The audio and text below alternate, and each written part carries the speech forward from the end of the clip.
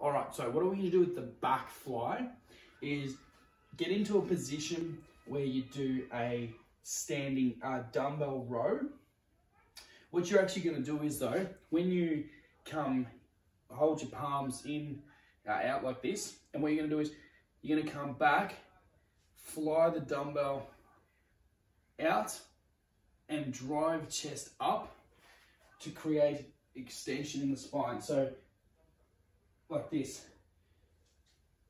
It's actually a very small movement. So we don't want to go out like this. We want to come out like that. When the difference between a row and a back fly is a row comes straight up.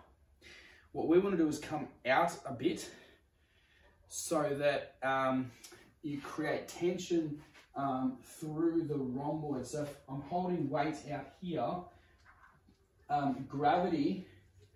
gravity's pulling my rhomboid. So it's like this.